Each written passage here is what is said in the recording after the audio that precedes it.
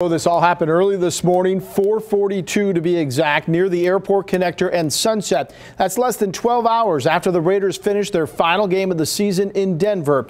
According to Metro Police, Jacobs was the driver of a car involved in a single car crash, and officers suspected impairment. Jacobs was taken to a local hospital to be checked for minor injuries. After he was treated, Jacobs was taken to the Clark County Detention Center and booked for suspicion of DUI and then released. On his Instagram page, Jacobs posted last night video from a local karaoke bar allegedly taken after arriving back in Las Vegas from Denver. In his Monday news conference today, head coach John Gruden was asked about the situation. We're just aware of it.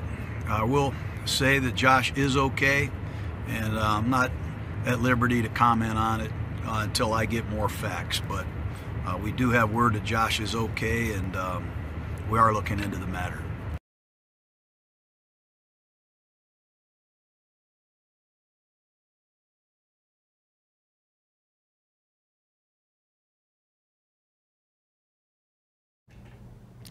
Well, Jacobs' attorney, David Chesnoff, released this statement to Fox 5, quote, "No complaint has been filed against our client, and there is no blood test results to support a suggestion of impairment. We intend to enter a not guilty plea on behalf of Mr. Jacobs if he is ever charged." The police report said that if convicted, this would be Jacobs' first offense. It is listed as a misdemeanor. Jacobs has a court appearance set for March 8th.